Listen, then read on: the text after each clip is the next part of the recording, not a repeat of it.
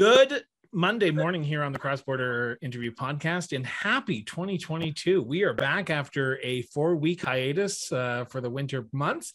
I will be upfront and say that I am probably still recovering from my surgery, so this is being all pre-taped in 2021. So this is what's happening, and this is the way that the world works in today's age. Some things have to be planned ahead, and I'm planning ahead just in case my recovery is taking a little bit longer. But to welcome us back, I am pleased, I'm honored, and I'm not sure if she actually does know this, but my former member of parliament is with us today for Northumberland-Peterborough South. I knew her back in 2011 when she first ran in the riding of Northumberland. Miss Kim Rudd. Kim, thank you so much for doing this. Great to be here, Chris, and thank you. And I know you've moved west, but we still think of you as a, NPS boy. I will always be a Newcastle boy in my heart. As much as Calgary is my home, Newcastle was where my heart is. Kim, I ask all my interviewees the same question to kick off the show: is where did your sense of duty to serve come from? Oh, wow. I think it's just who I am. And I would say a big part of it came from my mother and my grandmother, who were both very strong union women. My mother was the first female staff rep for the Steelworkers Union. She led the Radio Shack Tandy strike that was quite famous back in, I guess it'd be the early 80s. And my grandmother's a shop steward at Lloyd's Baby Carriages. She was a seamstress by trade and always not just involved in their union, but in their community. And if there was a wrong that needed to be righted or something that needed to be made better, as I said, I think it's just in my DNA. Getting into elected politics is a gambit in itself. Growing up in your household, I'm assuming you were indoctrinated with politics if your parents were in the union. So was politics discussed at the dinner table as it was in my household? It was. What was interesting is my mother was a Liberal until my father had an accident and was burnt very badly and couldn't work. And we struggled anyways financially before any of that. And there was alcoholism and there was a number of challenges in my family. And when my dad was hurt, my mother had to leave her part-time job and go to work in a factory, because that was the only way she was going to be able to support us. And she worked afternoon shift. I was about 9-10 years old, and I would come home from school and look after the younger ones while she went to work. My dad was unable to do much at that time. And so politics was discussed in a way that sort of, I won't say it brought our family together, for sure. It was, the Vietnam War was happening at the time, and that was a whole other political discussion, not, related as much to Canada, but that was a whole discussion with very strong feelings. There was the whole the whole education reform happening. There was just a lot happening. And so people would take various positions, and let's just say there wasn't much convincing done. Sounds like a traditional family dinner at the Brown household. There was many people on many different sides of the political spectrum all having dinner, and politics was one of those topics that we loved to talk about. But as we left, we went, oh, why'd we talk about it? Help us. Yes, I know. So your journey into elected politics federally starts in 2011. Had you thought about it prior to 2011 to put your name forward, or what was the decision behind putting your name forward in 2011? Because for those who don't remember, 2011, the Liberals were under Michael Ignatieff. That was the election that the Liberals were reduced to third place. What was the decision behind getting involved in 2011, if that was your first time? Well, it's interesting because I think, as you know, Chris, I'm an entrepreneur. I own my own businesses. I've been very involved in the community, and in childcare, I started a large not-for-profit organization, which started in 1985 and still going strong. And I was president of the Chamber of Commerce, and so I was very engaged. And I became the co-chair of the Ontario Coalition for Better Childcare during that time, and then sat on the national board. So I was really starting to have some, and with the Chamber of Commerce doing some of that kind of outreach as well. And so I was really engaged, and people knew me. And I've been here, I've lived here for over 40 years. And how it actually happened in 2009 was someone asked me to run. That's it. He was a community member. I sat on the board of directors with him for children's case coordination. And the former member, Paul Macklin, had been a member for about 5.5 years. He had lost 2 elections subsequent to his sitting in the House. And no one thought he was going to run again. And so the group got together and said, well, who? And Martin and a couple others put my name forward, and I got a phone call from Martin. He says, we'd like you to come over and chat with us. And they asked me to run. And I came home and I said to my husband, you're not going to believe this, but how do you feel about this? And he said, we're in, let's go. If you want to do it, we're going to do it. Of course, he always said that to me. And so in 2009, I went into a 3-way nomination race. I was not the favored candidate, for sure. Just because it was old guard. And there were people who, had, how that kind of. I'm a former Liberal from Durham, Ontario. I know exactly what you're talking about. The same people have been in the association for 25 years, and there was no such thing, nothing, there was no change needed. And so I went into the 3-way race. I won it handily. And unfortunately, the 2 people that ran against me never appeared on the, and that happens. And it's really unfortunate. One was a mayor at the time, and the other was a teacher. And sometimes I think when I was asked to run, and we said yes, I'd never sat. People often say municipal politics or provincial is a stepping stone. I'd never done that, but I had a really wide breadth of experience across a whole bunch of fronts, and had sort of been in the milieu of trying to bring people together to get things done. And so I felt I was equipped, and I had supportive family and friends, which is important. And I was of an age, and that it was easy for me to say yes. Some of my younger colleagues who I admire greatly, who have, they're balancing children and lives and what have you, and they do a phenomenal job. But so I'd say I had it kind of easy to make that decision, easier than a lot.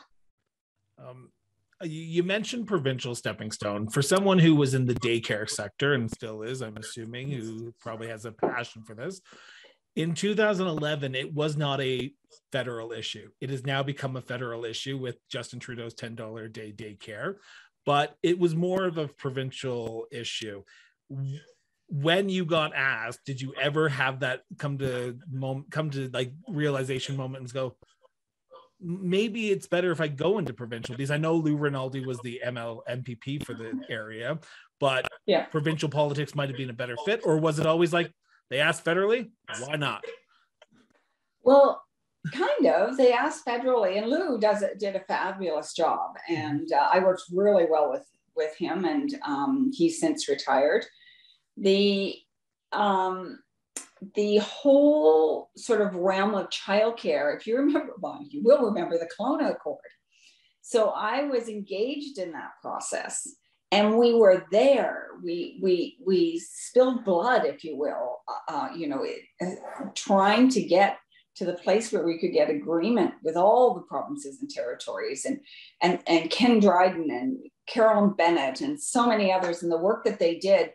And I was part of that process. And when Jack Layton sided with Stephen Harper and toppled the government, and we lost the Kelowna Accord, that was a defining moment for me. And so when I was asked to go into national politics, federal politics, I hearkened back to that time and thought, we did that work and it just went in a minute. And if I'm there, I'm going to do my best to make sure that we don't have that happen again. So that was, to your point about provincial politics, that was really in the back of my mind.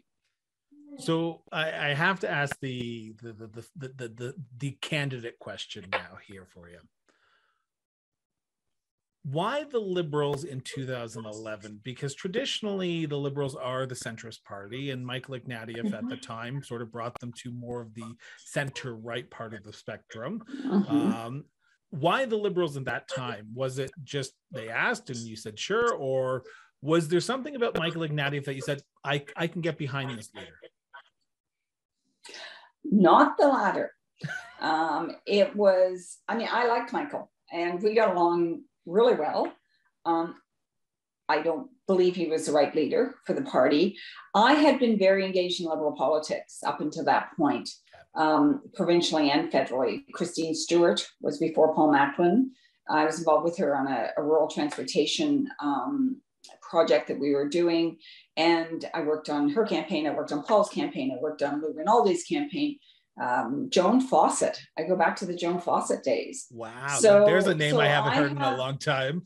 I know. And she just passed away a year or so ago. So I have been a Liberal for many years because I am center. Yeah. I am I think pragmatic. I do believe in fiscal responsibility, but with fiscal responsibility also comes social responsibility. And I think getting that balance right is a very tough thing to do. There's no question. But at the end of the day, if we as governments, and we've seen it happen around the world, move to the outer spectrums of some of the positions of parties, we can find ourselves in a very difficult way. So the center party was always my party. Understandable. Going back to that 2011 election, I remember that election. I was sort of I'd just come off, actually, I was just at that time working at Queen's Park for a few months doing a transition because the October election, I lost my job like a few MPPs at the time. But I always find it interesting to ask this question to candidates. What does it feel like to see your name on the ballot? Oh, that's an interesting question. Surreal. Mm-hmm. In 2011, that was a tough election. And we did everything we could. There was nothing we left on the table. And we knocked on over 20,000 doors because I became a candidate, because I own my own business. I hired someone to help run it so I could, sort of devote more of my time. And it was an election that, was tough, but I'll tell you, it was the best training ground I've ever had, because elections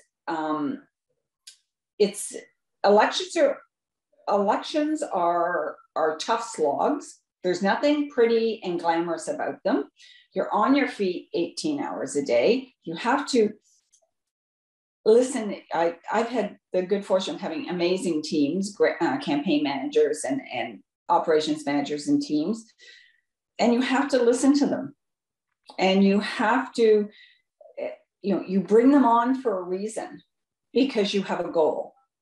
And 2011 taught me that listening, that clear focus of being the candidate and not the campaign manager and not the social media person and not the anything, was a huge piece of important learning for me that carried me into 2015. Because it is for type A personalities like me who are used to running their own businesses and sort of managing life, having to sit back and not run all those things is kind of weird. So 2011, there were some tough lessons for me, but they made me a better candidate, hands down. And for those who are listening, if you do not know the riding of Northumberland, it is driving probably, Port Hope to, was it Brighton at the time? Brighton or Trenton? No, it was past Trenton. It was almost to Belleville. Yes, because it was Trenton Air Force Base. It was Northumberland, Quinte West. It was, That's the right. new riding, the one that we have now. I was the first MP for the new riding of Northumberland-Peterborough South, and it's 3,001 square kilometers. When it was Northumberland Quinte West, it was even bigger. So that is basically driving, if I can remember driving that, because I used to go to Loyalist College and I drove back and forth a few times. If I'm not mistaken, that's almost a 2.5, 3 hour drive. If you're just nonstop, not hitting any of the on routes, it's 2.5 hours from side to side. It is a large riding in Ontario. It is right near the Lake Ontario. It's just like it was at the time, just outside of the GTA. Correct. Mm-hmm. Yeah. And they're distinct and unique communities. A lot of rural area, and I think I would do, because I did Santa Claus parades even as in between elections. After 2011, I decided to do it again. Did you? Yes. And I thought, no way, we're going to do this. We learned a lot. And I actually started to realize that I had to sell my businesses if I was really going to put my mind to this, because I couldn't be in two places, and I had great managers running, but like any small business, it's really the owner that's the pusher, if you will. So I did. And was it a hard loss? No, it wasn't, because I had done it for so long. Like it was 12 years for one of my businesses and probably 7 for the other. And I owned a private career college and a first aid CPR training company. So no, it was good. It was a good move for me. Personally, it was time. It allowed me to concentrate. And so I was at every fall fair. I was at every Santa Claus parade. I wasn't even a candidate again. I was just the person that, was promoting the Liberal brand in our riding. And so, but I think while I was the MP, I think I do 11 or 12 Santa Claus parades a season. And one particular day every year, there's 4 of them. Yeah. So probably all on the opposite ends of this riding as well. Oh, absolutely. Newcastle, Orono, Campbellford, Colborne. Yes, exactly. Oh, I remember covering those. I discovered those little hot pocket things that you put in your boots and your hands. I discovered those. So you're doing this for 4 years. You're trying to connect with community because you have in the back of your head you're going to run again in 2015, the next election. Correct. In 2015, the Liberals were still in third place. They had a new leader who was our current Prime Minister, Justin Trudeau, and you decided to put your name forward again in 2015. Was this a contested nomination? I wasn't there because I was out in Peace River, Westlock, being the candidate for the Liberal Party there. So, God love you. Northern Alberta as a Liberal, it's if you ever want to have some guns pointed at you, I would suggest going up there running as a Liberal. I'm not joking there. So it wasn't a contested nomination. And it wasn't because I was a de facto candidate. I had been working and I was in Ottawa regularly, sitting in on Carolyn Bennett started a women's, there was women's caucus, and Carolyn Bennett would invite us to the candidates, people who were, had been candidates, were interested again. The Liberal Party was extremely inclusive of people who were wanting to build their skill set of getting ready for 2015. And I was, at the time, Justin Trudeau, now Prime Minister Trudeau's Eastern Ontario chair for his campaign. Oh, wow. Okay. So quick little story. I got a call from the team in Ottawa when he was in leadership, and he he needed to get through Eastern Ontario, but it's not an easy place to get through. I mean, you can't exactly fly. The train is, will only get you to the south end. And so I remember saying to Marlene Floyd, I said, well, I can just come and pick him up. I said, Tom and I are coming up for a hockey game. Tom could take the train home and I'll pick him up and we can do it. And it was Valentine's week. And I remember him singing this, riding shotgun in my car, calling and ordering flowers for Sophie and doing CBC interviews. And Adam Scotty, the photographer, was in the back seat, as was Mike McNair, who wrote The Green Shift. And along the way, we picked up Navdeep Bains once and ended up in Peterborough at the arena with Anna Gainey at a Pete's game. So 2.5 days. And so, to be a fly on that wall, just imagine the conversations. You probably have conversations you're going to take to your grave, and just, I would love to pick your brain off the record one day and just sit down and be like, what was said? Do you know, he was working so hard, we hardly got a chance to talk. Because he's just constantly on the phone, reading policy, briefings. It was pretty amazing. He just worked so hard. And so what the other side of that is in Northumberland-Peterborough South, we had an all candidates meetings for the leaders, and Justin Trudeau didn't come, but Karen McCrimmon did, and Mark Garneau, and there were a number of others. And Mark asked me to come at the local hotel in Coburg at the Woodlawn Inn and said, Kim, I'd like to have breakfast and talk. And so he asked me if I'd support his leadership. And I felt so bad because I consider Mark a dear friend, and I couldn't. I really felt that Justin Trudeau was the person we needed to lead, especially after Michael Ignatieff. And so, anyways, Mark and I remain very good friends. That's good. We pride ourselves on going beyond that 15-second soundbite by becoming a backer of the show. With a quick visit to patreon.com and searching Cross-Border Interviews, you can help continue this show. For as little as $3 a month, your support can ensure we grow and bring new and exciting things to our growing listenership. Click the link in the show notes and back the show today.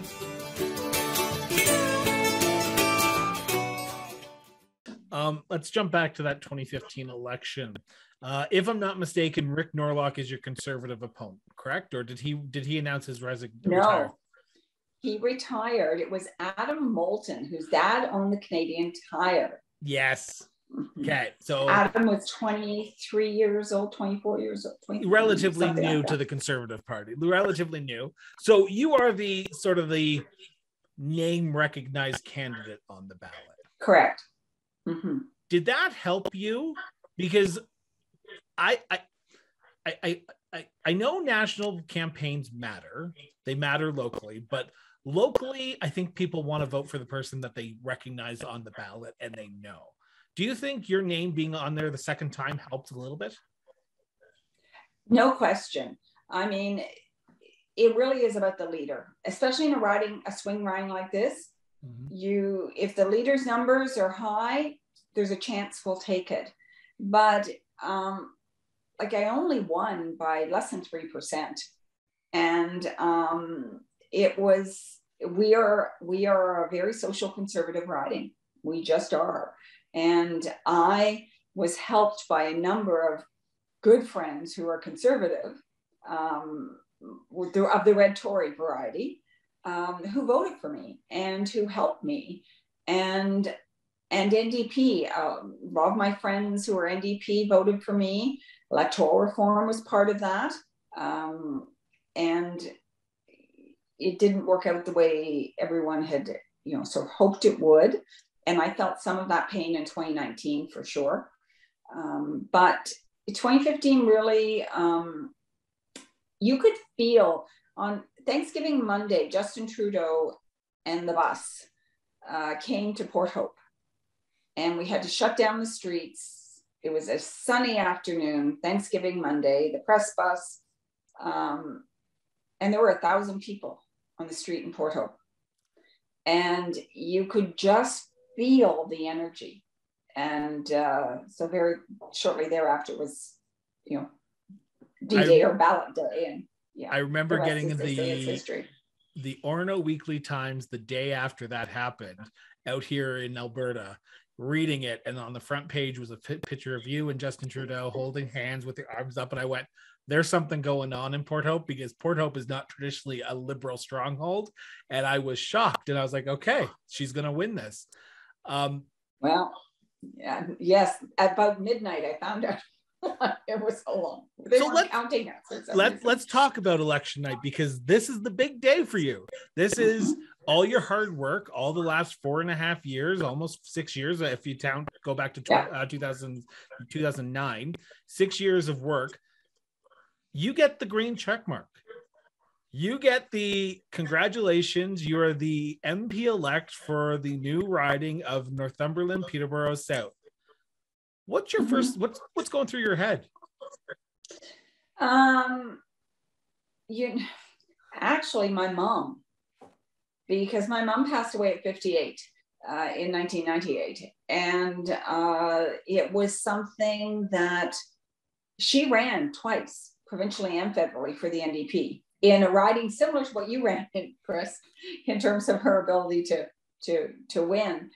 And I just knew that she was there, that she would be very proud of me. And my family, who, my husband knocked on as many doors as I did. It was crazy. He's an engineer, and he thought, campaign, knocking on doors, I don't think this is for me. Well, it turns out he quite loved it. He says maybe not love, but he was very good at it. And I think the other thing, the sort of maybe the third thing that sort of I felt more than I thought, and that is in 2011 when I lost, the volunteers and the team were devastated. We ran such a great campaign, and they were just so hopeful. And you ask any candidate that they fare better generally than their team. And I just felt so happy for them after all the work they put in and the disappointment in 2011. And it was like they were all, you know, they were just like a kid in candy store. This is amazing. So for me, it was really about the people who helped me get there and how excited they were. And then of course, reality came and the job came. And then I thought, oh, wow, this is a lot. Well, you have the pleasure of being one of a few thousand, if not 2,000 people to ever have served in the House of Commons. You get elected, there's a weight put on your shoulders like no one can explain except the people who have been able to serve in that position. Even the staffers wouldn't know that pressure, because you are the face of the public now. Walking into the House of Commons for the very first time after you were sworn in and you put your name on the oath roll, take me through that moment, because I always, that's why I ran in 2015, because I wanted to experience that. But what was it like for you? It was kind of surreal. It is, when you're first elected, there's a whole technical process, of course, you have to go through, and I had somebody with me for it, because you can't absorb it all, and it has to be done in you don't have a lot of time to sort of muse over this.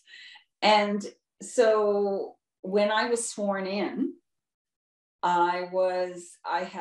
we took a bus to Ottawa. We probably had 50 people on it, my family, people who would, help, supporters, and they were all there in the room when I signed my into the scroll. And it was like, I don't want to say it's really hard to describe. It's like, you can't believe it's happening, I guess is the best way I'd say. And then after that, I am now an MP. I can go anywhere and still can go anywhere in the precinct in Ottawa and not have to just show my PIN and I'm there. Really? I don't have to show ID. I don't have to go. Former, I have the right to enter the House of Commons and any building in the precinct without any impediment, as does my husband. Mhm. Oh, I did I not know. Now, I can't go into the chamber, of course, but unless it's risen for the day. But I can go into anywhere without impediment. So I took all of these amazing folks, and we went into the House of Commons, and I could show them, and it was center block at the time with so much history. And then we went into the dining room and had lunch, and in the famous dining room, which is no more right now. And so it was kind of like the most amazingly perfect day that you can't even absorb it all. It's just so amazing. It's really hard to describe. Getting into politics, you have an idea of what you're going to expect when you get elected. You expect the good and you expect the bad. Let's talk about the good before we talk about the bad. Was it what you expected being an MP? It was. I knew because I had been so involved, and I took advantage of the opportunities to be in Ottawa, to sit and watch committees, because you can do that as an individual. And so I learned, I prepared myself as best I could. And, there are people who run just to run and just to become the MP. But there are people, many of us, who actually looked at it as though we were going for this huge job where we had to do all of this research and work first in order to be the best we could be, to present ourselves. And so it was what I expected. The days were, generally 12 to 14 hours a day. Both in Ottawa and at home? Yes, for sure. And my husband, my family, amazing, because I would come home. So I was a parliamentary secretary, as you know, for natural which we'll resources. talk about here in a few seconds. Right. So that changed, that added to not just my workload, but my travel schedule a lot. And my time, added to my time in Ottawa, less time in the riding. And so the thing that I found, the good was, we had lots of exciting projects to work on, and we had lots of good policy and legislation to work through, to get through. That was all the positive. The negative was that it sure as heck isn't easy. It's soul destroying sometimes, actually. And we can talk, but that's probably the ugly. Mm-hmm. It's so it was what I thought it would be. There was more challenge, more posturing, more politicization, more partisanship than I expected.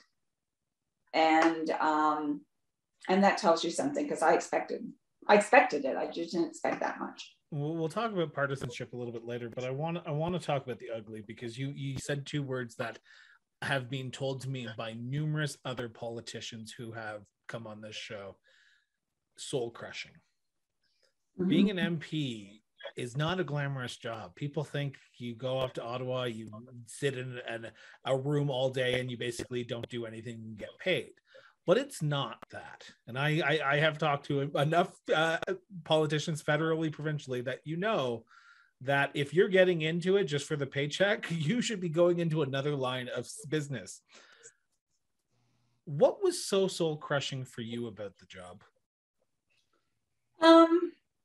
It was the, and I won't name names here, but I'll give you a couple of circumstances. I'm a pretty straightforward person. I've been a business person all my life. You have challenges, but you always try and find a middle ground and work through them and find the best solution at the end. That's just, and I've had, dozens and dozens of staff over the years. And you always try and be as genuine as you can. And I would, I would have someone be in a committee or on the floor, in the House of Commons answering for the minister. And someone would just, it was more in committee, but someone would just be rude and vile in their tirade about, whatever it was, because the cameras are on. And then once the cameras are off and the committee's finished or the meeting's finished, we're going down the hall and they say to me, "Oh my, I love your dress. Like this is," and just talks like we're, going Best out friends, for coffee. And that, to me, that's part of the soul destruction for me, is that you don't know which side is the real person. You are very cautious about sort of making those friendships. And I know from former colleagues that were in Parliament 20 years ago, 10 years ago, who have since left, one of the strengths was they would maybe not agree, but they get together for a beer or dinner and try and hash it out and come up with the best solution.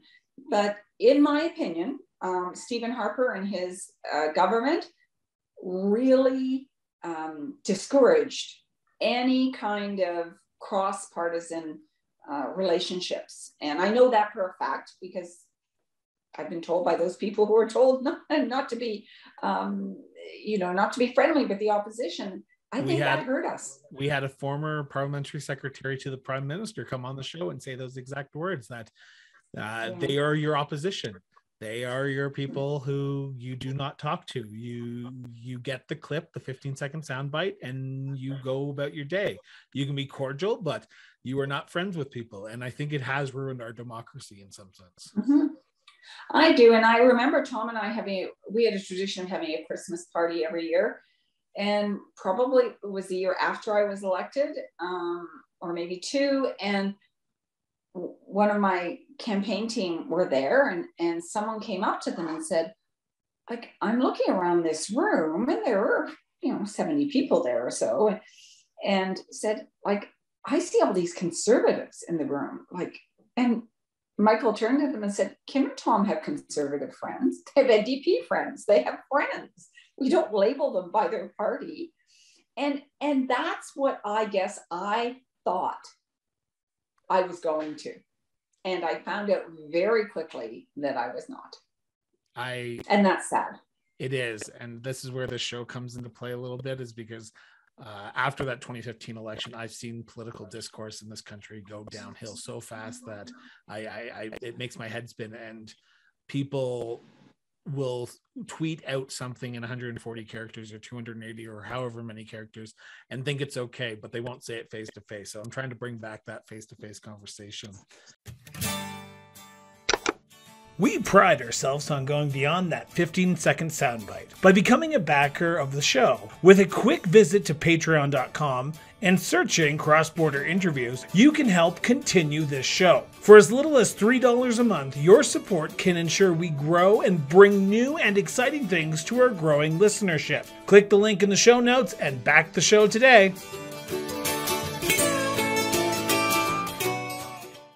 There has been media, and it's always great to have someone who was there to explain how they have dealt with it and how they saw it.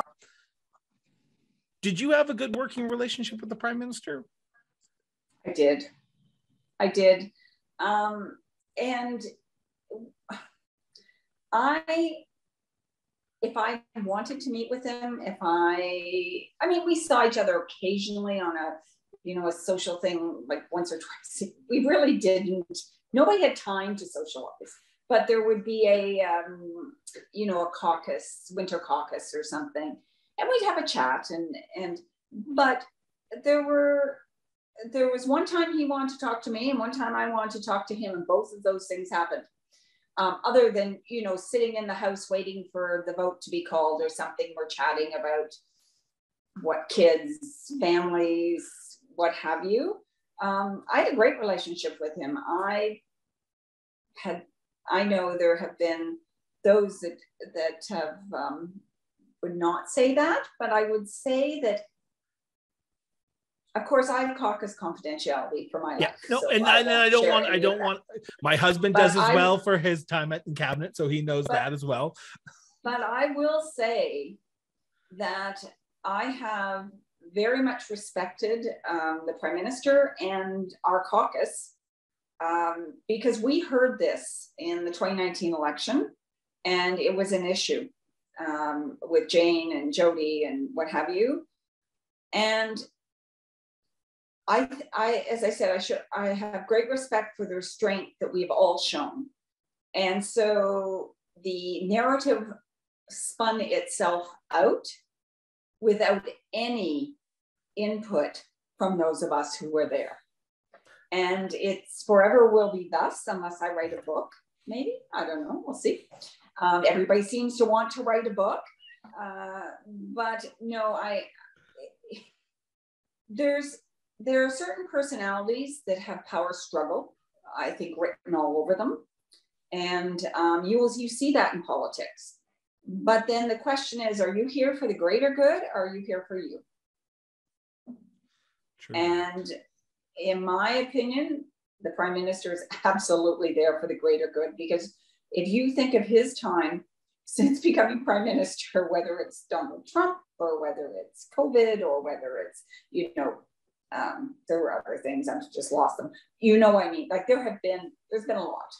So yeah, I think he's got to be very tired. I sure would be.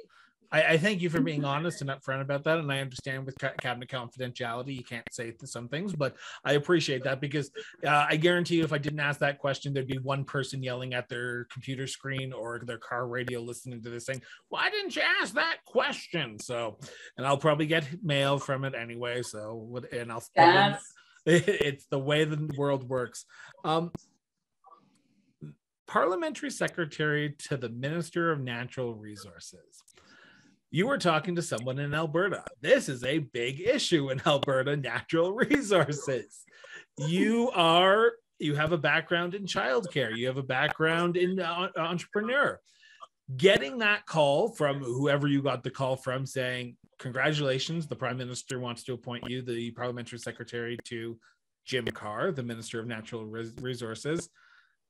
Take me through that phone call, because I remember that. Mouth on floor. I remember that like it was yesterday. I was on the train on the way to Ottawa. Okay. And I took the train every week because it came to Coburg, and it was complimentary for all MPs. So I never had to charge mileage or whatever. I mean, some people chose to drive. I took the train. It was amazing. Mark Garneau and I were the two train people. So I was on the train on my way to Ottawa, and I get the call, and it was Mike McNair. And the Prime Minister, it was hold for the Prime Minister, but then the Prime Minister couldn't do it. So Mike says, okay, Kimmy, and I know Mike. And he said, the Prime Minister is appointing you as Parliamentary Secretary to the Minister of Natural Resources. And so I took a deep breath, and I said, oh, I'm honored. That's wonderful. Okay, I'm on my way. I guess I'll find out more about what this means when I get there, and tell the Prime Minister, I'll thank him in person, but in the meantime, tell him, thank you very much. I'm just so pleased that he has the confidence in me to do this. So I hung up the phone. I called my husband and I said, I'm the new Parliamentary Secretary to Natural Resources. Can't tell anybody for like 2 hours, but here I am. And he's very excited for me. And my brain is going, natural resources, Northumberland. So then when I get to Ottawa and find out more about what this is, as you know, I ended up with the nuclear file for natural resources. Yep. And Coburg and Port Hope is Cameco, supplier of Port Granby. Exactly. The low-level radioactive waste cleanup, over $1 billion. And BWXT is in Peterborough. Like, there was just so much. And Darlington, of course, is right on my border, OPG. Yep. And so the pennies started to drop. and then there were a number of reasons why I was in that role. Jim Carr is probably one of the most articulate, smart, focused people I have ever met in my entire life. Just is. And when you're a parliamentary secretary, it can generally go one of two ways. You have a minister who wants to engage you, and I don't want to say use you, but yes, to his or her benefit, in terms of their workload and their ability to be everywhere. And those ministers who kind of choose just not really to give the parliamentary secretaries much to do. Yeah. Well, Jim Carr, and I thank him for this many times, he had the I guess faith in me that I would be able to carry out the myriad of roles he needed me to do. And what that did was it really helped natural resources become a huge sort of platform for a number of things. I did the TMX consultations with all of caucus. TMX was part of my file. I did mining. I was in Nunavut. I went to the G20 for Jim Carr because President Obama came to Canada. And so with a few hours notice, I was on a plane to Beijing and staying at the G20. I was on the ground for 48 hours because I made them promise they'd bring me back. And I landed June 30th at 11 o'clock at night so I could be in the Canada Day parades the next morning. Oh, wow. That is the life of a parliamentary secretary who has a portfolio that has, work. And so I would stand up in the House and answer questions during question period. When Jim Carr wasn't there, the Prime Minister answers the first number and then they go with ministers. So yeah, it was for me probably the best experience on a work level that I've ever had in my life. I'm going to ask you a question. Except for representing the people who I live with, my residents and my constituents. I got so much love and caring and support from the people in the riding. It allowed me to do that, to do both jobs well. And my team that was, second to none.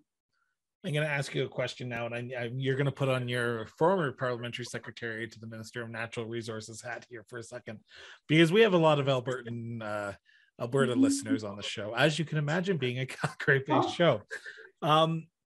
There is a narrative in Alberta that the Liberals do not do enough on the natural resources file. Can you put them straight and say that they do, or can you say that Justin Trudeau might need to do more to get things done? Because there is a narrative that Justin Trudeau wants to shut down the resource sector. The Liberals do not like the resource sector. And in your opinion, in your time in office in that job, was that the case? It's complete nonsense. I hear, and it is a narrative, but it's a narrative someone is creating without basis in fact, in my opinion. When I had the TMX caucus consultation, and I had to talk to every caucus member to see if they were supportive, if they weren't, what else they needed to know, all of those things. That was my role. I will tell you overwhelmingly, every Liberal MP during that TMX consultation was in support of doing TMX. When the money came for the orphan wells, when I went out to Fort Mac and I met with folks in Calgary, and I remember, and I can say this because it's not caucus confidentiality at all, but I can remember I said to some of these folks, I was out there with Randy Boissonnault, who is now the Minister for Tourism. And what lots of people are forgetting, he is also the Associate Minister of Finance, which is extremely important. And James Maloney, who was the chair of the Natural Resources Committee. And I finally said to a couple of folks around the table, if you want to hear more positivity about the natural resources sector in Alberta and Saskatchewan, you might want to have a chat with the MPs that represent you, because they're the ones who stand up in the House and say, The government of Canada does not support natural resources. And folks, that goes all over the world. Not just people in Canada watch that or hear about that. And there was a tacit understanding that I was right, that there's a narrative that people are getting, because in politics, it's about optics. It's about a narrative. And if the opposition can get something, Michelle Rempel is now the critic for natural resources. And this is part of the challenge with politics these days, in my opinion, is we seem to go from 0 to 1,000 in 10 seconds, as opposed to having a reasonable conversation about this. And certainly from Jim Carr's perspective and the work that he was doing and discussions with the Prime Minister, there has never ever been any kind of sort of thoughts on no oil sands or oil sector. But what there is a continued push and a continued support for lowering the emissions in the oil sands. And those are two very different things. I mean, I remember when the first polypropylene plant was built in Alberta. People don't know, we've been shipping polypropylene from China forever. This was our first polypropylene plant and was built in Alberta. And there's a second one, I don't know if it's finished or not yet. We need oil. I said to Elizabeth May on the bus one day, driving around the precinct, I said, Elizabeth, your glasses are made of oil. Your toothbrush is made of oil. The clothes you're wearing are made of oil. The train that you're sitting on is made of oil. Exactly. And we need to help people understand that. A lot of the environmental activists who don't really understand that. Our response and my response, and I'm working, full disclosure, I'm a consultant with the Canadian Nuclear Association now. It's not about stopping them. It is about making them cleaner and greener, as they say. And the oil companies are on board. I look at Suncor, look at Total in Europe, they're on board. They know and they're committed to it. But the narrative for political gain is not that, sadly. Before we get into the 2019 election, I have one last question about your days as parliamentary secretary. Looking back on it, because you, like you said, you were in China one day and you had to be back for Canada Day parades the next day.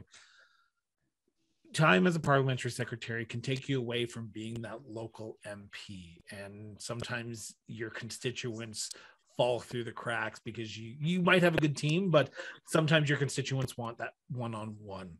Looking back on it, would you have still said yes, knowing what you know now, knowing how much time you'd be away from the riding? I would say yes, because I think I had a lot of value to the jobs and economic prosperity for this riding, particularly around the nuclear file, but also around mining. I mean, I'm in, what's the name of the oil company? Imperial, I think it was, in Calgary.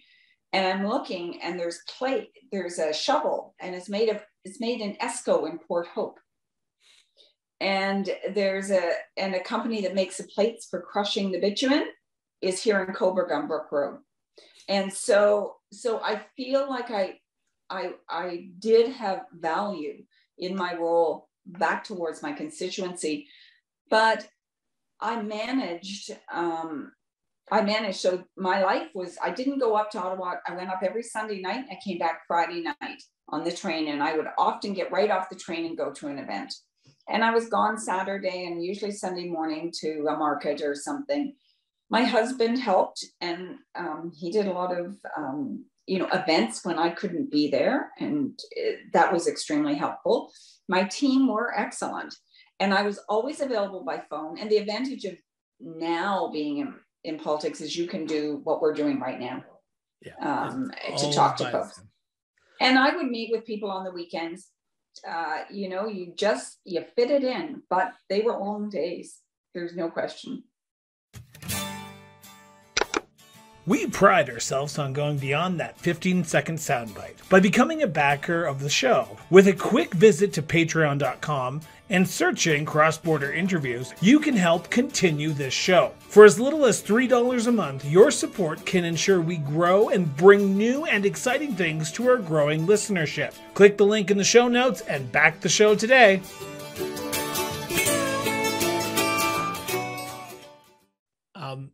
Let's jump to 2019 now. The election was not successful for you. You lost to MP, now Philip Lawrence. Every campaign I've ran in, I always go in, and every campaign I've helped run, I always go in with the thought, you run like you're going to win no matter what. Even if you know you're 90 points behind and there is a 1% chance the only vote you'll get is yourself, you run like you're going to win. At what point of time in that 2019 election did it come to you and say, I might not do this, but internally you have to keep on going for your staff?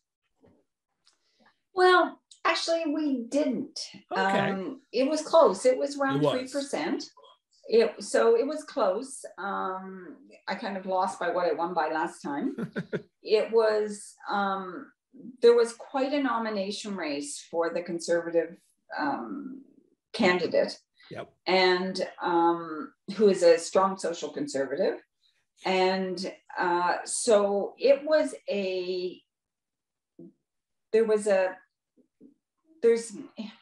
when you run, you have to know where to put your energies. And so we put our energies where we had a chance. With voters that we had a chance. We didn't go to the social conservatives because we knew that, there wasn't a good chance. There was, not to say we went to all the communities, but it's hard. People would tweet or Facebook and say, you've never been to Norwood. Well, I've been there 3 times in the last 10 days, but because I didn't knock on their door, I wasn't in Norwood. And so that narrative gets created and is used by the opposition to say, see, she doesn't care about the north part of the riding. She's never here. She didn't come at all. Well, I did. And my report to Elections Canada shows I did, but it doesn't matter. The narrative is out there. Yeah. So when you have a big rural riding that's as vast as this, and we have no media anymore, like no, we used to have the Cobourg Daily Star. There is an Orono weekly paper, but there's very little ability to get any information out to people. And as you said earlier, it's a tweet or it's a Facebook post, and it doesn't have to have any truth or credibility to it. It just has to be out there. I don't understand this word truth. I don't understand that in the context of social media. It just doesn't seem to be right. Well, and I always have refused to sort of, I will tell people very clearly my position on women's right to choose, on medical assistance in dying. I supported that legislation. I spoke to it in the House. And there were people who were vile in my constituency that were just names that we can't repeat because I did that. But you know what? You always will know where I stand. And that isn't always true with candidates. And there are some candidates who can sort of ride that fence and be whoever they want to be, talking to whoever they're talking to. And so 2019 was an election where I had lines drawn in the sand on issues like that. And it was amplified into a constituency that didn't support. So I certainly lost some of that. I also lost some of it because the Prime Minister's national numbers were not as high as they needed to be. And I can only make up a very small difference. In this riding, we need the Prime Minister's, the leader's numbers to be at a certain number. So I did everything we could. We ran a great campaign. We didn't leave anything on the table, but the odds, it's numbers. And there was nothing we could do anymore we could do about that. Yeah. So, but look on the hindsight. The last MP from Orono, Ontario, which currently represents Northumberland-Peterborough South, resigned in disgrace over a $16 orange juice. So you never know. You never know. You know, Bev Otis supported me in 2015. She had a little event with me. She took me around. She was so mad at Stephen Harper. Yes. Yeah. So she didn't support me in 2019, though, I can tell you that. Oh, well. Yeah, but that's okay. Good old Bev. I miss her. I miss covering that election with her. I did not prep you for this. I said at the beginning of the interview, in our pre-interview, is there anything off the table? And you said, no, you're an open book. So I hope it's okay, because I people who have listened to the show know that I'm struggling right now with cancer, and I am going through treatments, and I am hopefully, as of this airing, on the rebound of getting these things removed from my brain and being able to actually cope in a positive way in society. But in 2021, people approached you to run again, but you announced that you were not going to run again because of a diagnosis. Do you mind me talking about that? No, I'm happy to talk about it. I've been very open about it. I've done interviews. I feel it's a responsibility I have. So I didn't win in October of 2019. And I have been feeling sluggish, a bit tired, and I had some symptoms of, I don't know, just bloating and whatever. But I'd lost the election. I'm having to move my apartment from Ottawa. My daughter what was happening? There was things happening with my kids, and good things, but still, there was just a lot going on. And so I could talk it all away, as we often do. Yes. And in January, I was at the Ungala, speaking of Alberta, in Toronto with the Canadian Nuclear Association. And I really was just feeling like I almost couldn't stand up. Went home on the weekend. I said to my husband, I think I need to go to the emergency. Something isn't right. I don't know what it is, but it's probably just, a bug. I go, and next thing you know, I'm fine. They need me back for a CAT scan at 6:30 in the morning, and I have ovarian cancer. And so I was diagnosed at stage 3, high-grade serous, which is 75% of us have. I was 62 years old. I'm having as we record this, my birthday is tomorrow, so it's my second birthday since diagnosis. That's pretty exciting for me. And the survival rate is 50% of us will survive 5 years, 40% will survive 5 years. But I'm not a big statistics person. I think character and personality and perseverance and all those things have lots to do with it. And so I went quite public about it. I was planning to run in 2021. And I had surgery in March of 2020, went through all, the treatments, the chemo, the what have you, and felt like $1 million. And New Year's Eve started feeling not great. And it turned out it came back. And ovarian cancer does not have a cure. It doesn't have anything as sense of remission. So it's chronic. And you will be in treatment until no treatment is available that works. And so right up until then, I was running. And so I made the decision not to run. And it was the right decision, absolutely. But I'm something called platinum resistant, which I have no idea what that means, but it means traditional treatments don't work. So I'm in a clinical trial right now at Princess Margaret Hospital, and feel very blessed that I am. And we have a great medical system. It's amazing. And I feel great. And I'm not going to stop till damn well makes me stop. So there you go.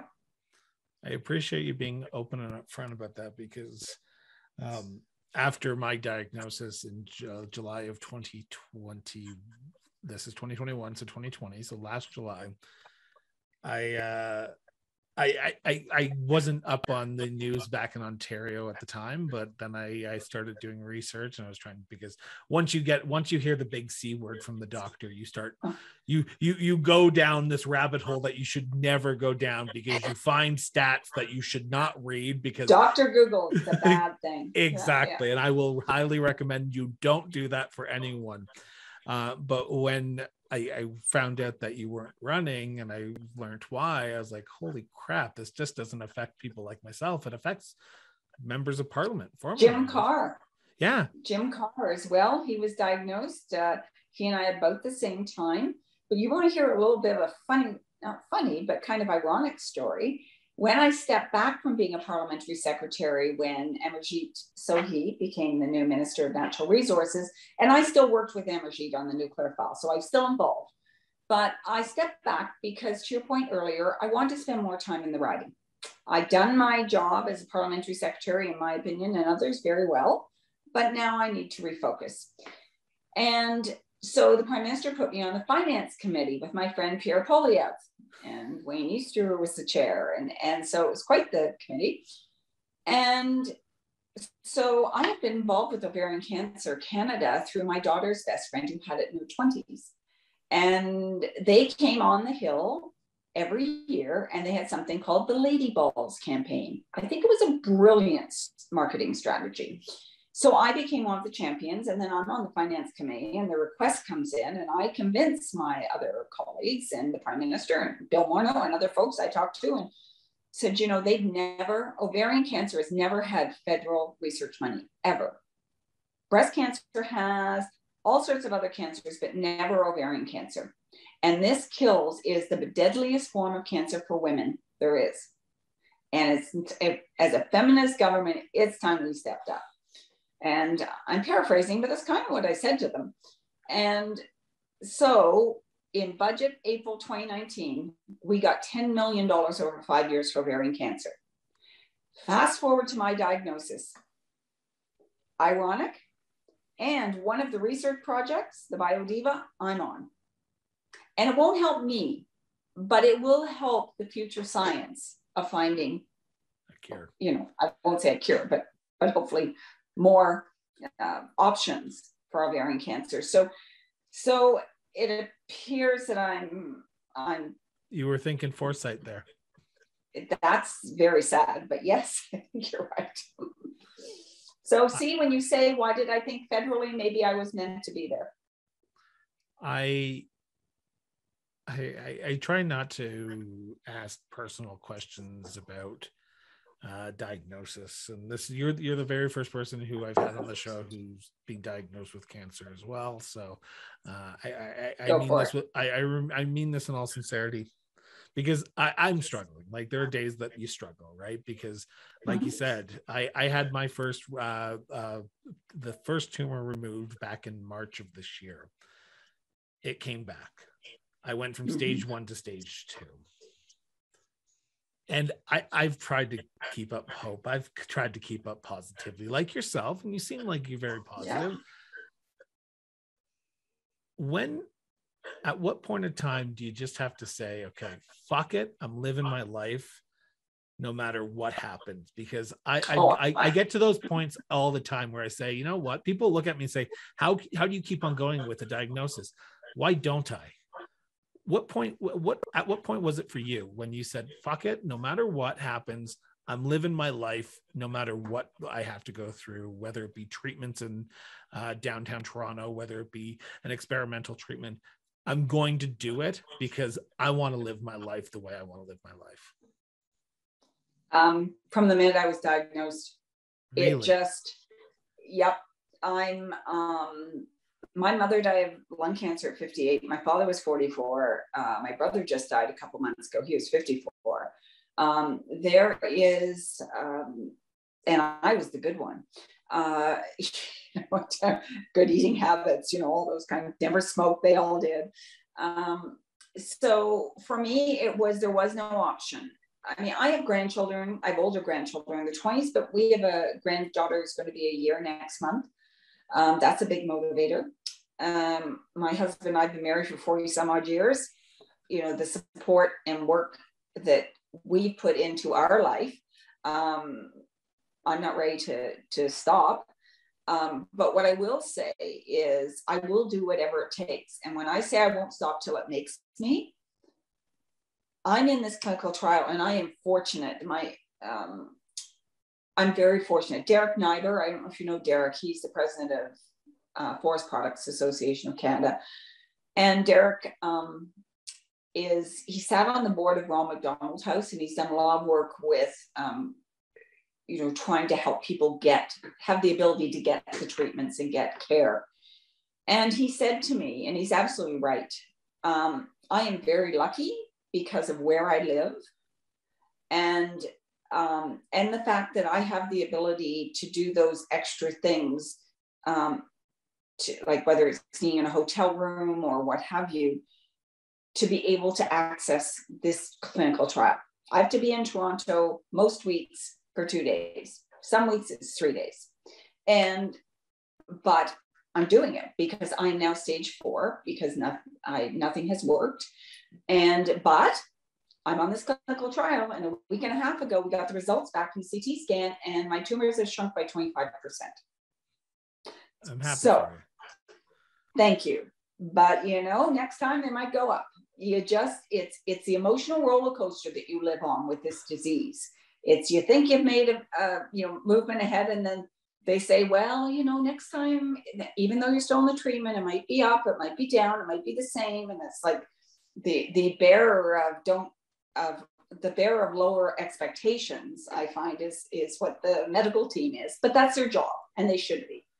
So yeah, my determination has been from the beginning. I allowed myself, when I was first diagnosed, to do what everybody does and cry and just feel like, why me? But then why not me?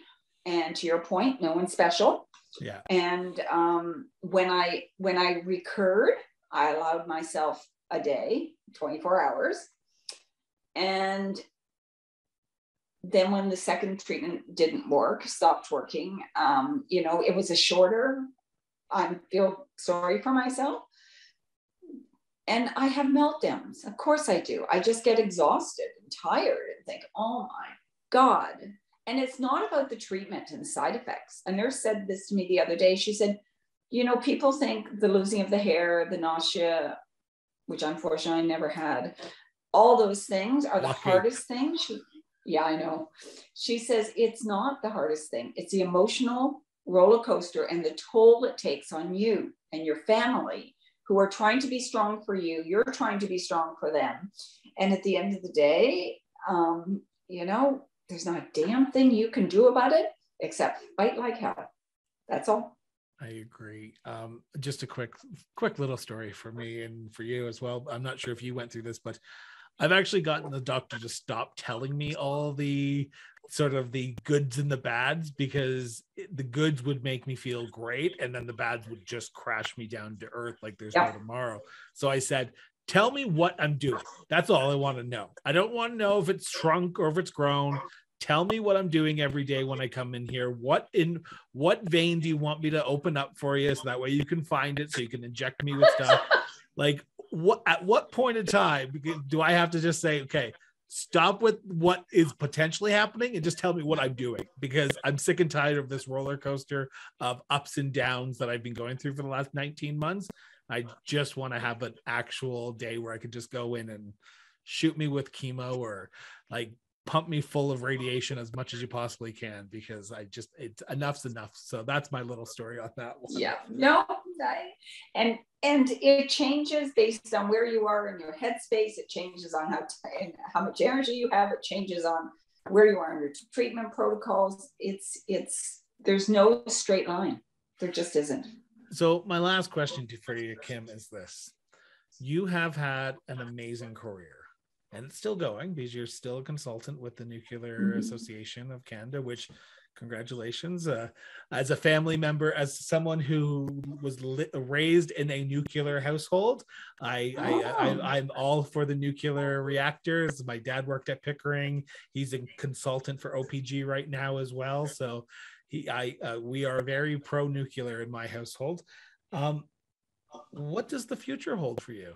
Like, what's in store? Because that's where this is all going. Because would you ever decide to run for politics one more time, or is that you've been there, done that, you got the scars to prove it?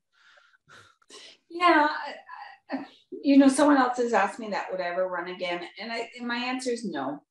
And the reason it's no, it's not because I don't think I could have had a better experience, felt more accomplished, more fulfilled, doing what I did for those 4 years. And I, sometimes going back to what you did before is not necessarily healthy and the right thing to do. For some people it may be. And if I was 30 or 40 and you asked me, I'd probably say sure, but I'm not. And so I have other things. Tom and I have talked, we had planned to do a bunch of traveling. And of course, between COVID and cancer, the C's in my life, that sort of hasn't happened. But I'll do things. I love my work with the Nuclear Association. I sat on the Empire Aerospace Advisory Board for a year and a half. I quite enjoyed that. I connect with people, and I want to continue to do that, whether that's, maybe a vacation. We're booked as a family. Here's my go-to. We're booked. So they offered me an off week of my treatment if I wanted. I'm technically palliative because there's no cure. And I hate that word because I've known the connotation is terrible. They need to change it. And I said, no, just keep going. I said, we leave on June 29th for Italy with my daughters, their spouses, and our baby granddaughter. That's my goal. Get me to Italy June 29th. And so, but as my daughter reminded me this weekend, I was diagnosed just before Stephanie became pregnant. I saw my granddaughter born. I wanted to see her first steps. She's had those. There are milestones that one of my grandsons got married. He's an OPP officer up in Rainy River, and he came down and got married. And so I've hit a number of milestones, and I'll just keep hitting them. I'll just keep making them farther away. That's my plan for the rest of my life.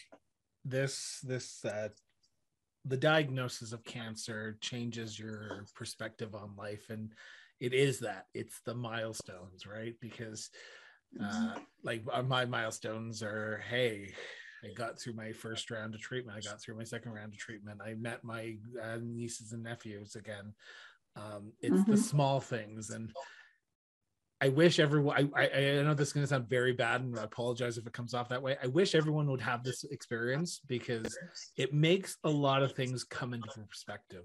The small, insignificant fighting on social media, I look at them and I go, we have bigger issues in this world to deal with. You got to shake your head and just move on. And I love life as much as I do, and I try to be happy about it these days.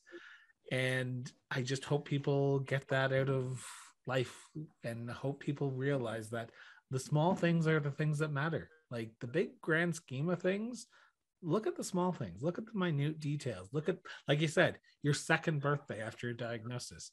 Yet again, mine's a little bit different because I was diagnosed on my birthday, so I don't like to remember my birthday.